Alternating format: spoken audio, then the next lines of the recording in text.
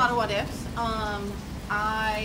I just know me, and I try not to focus on the what ifs. Michelle Dodson was working from home and was just feet from where the gunfire erupted. She provided this picture from where one of the bullets pierced an interior door. I peeked out this way first and saw how it went through the window, and I was like, oh, I have a... And then I looked back in, and I was like, oh, I had a bullet come through my window. That's amazing.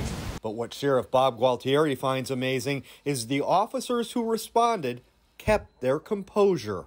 As Officer Kuznetsov arrived at the driver's side door, Kingos fired a round, and as described by Officer Kuznetsov, it literally whizzed by his head. He said he could hear the round whiz by his head. It was that close.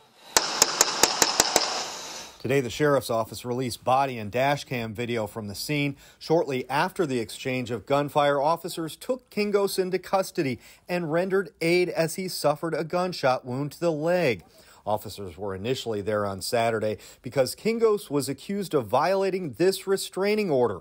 A woman who works nearby filed it after she claims he kept showing up at her business, proclaiming his love for her and sending her unwanted gifts. Dotson tells 8 on Your Side there didn't seem to be anything unusual about him.